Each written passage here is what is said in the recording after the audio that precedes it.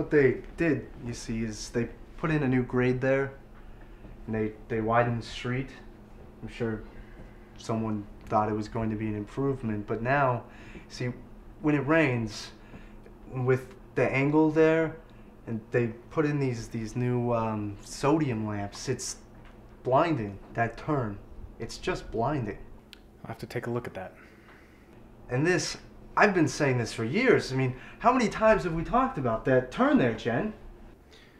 Mr. Greer, we don't have a great deal of time to work with here. So, the circumstances, the road conditions, none of this holds any interest for you? What interests me right now is finding the strongest criminal attorney that can get here in the next 15 minutes. Well, that sounds ominous. We have some good relationships up here in Westchester. So, what are you? You're not a lawyer? Not the kind that you need. What kind is that? Trial lawyer. Someone who will see this all the way through. That's not what I do. No, I think we're gonna need to get Walter back in on this. I want to get Walter on the phone and get him back into the mix, because I'll be frank with you, I'm not sure that I like the way this is going. We don't have time for Walter. Your options here are getting smaller very quickly. What option? I'm not hearing any options. Suggesting that we go local. There's several people around here that I'd like to work with. And that's it. That's all you've got for me. Do you believe this?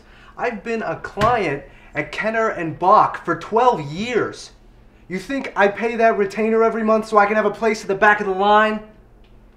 Mr. Greer, you left the scene of an accident 6 miles from the state police barracks.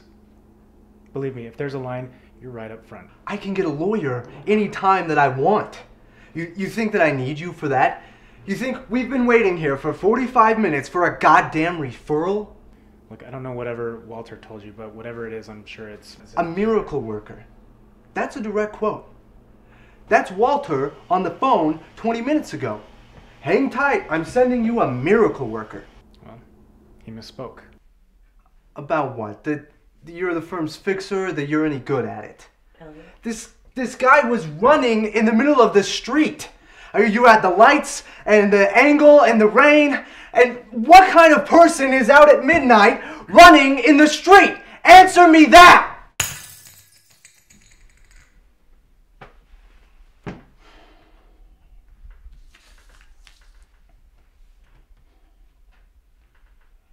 What if someone stole the car? It happens all the time. Hypothetically. Cops like hit and run cases. They work them hard and they clear them fast. Right now there's a BCI unit picking paint chips off a guardrail. Tomorrow morning they'll be looking for the owner of a custom-colored, hand-rubbed green Mercedes SL 500. That guy you hit, if you got a good look at the plate, it's all over. There's no play here. There's no angle. There's no champagne room. I'm not a miracle worker. I'm a janitor. So the math is simple. The smaller the mess, the easier it is for me to clean up. The police, isn't it? No, they don't call.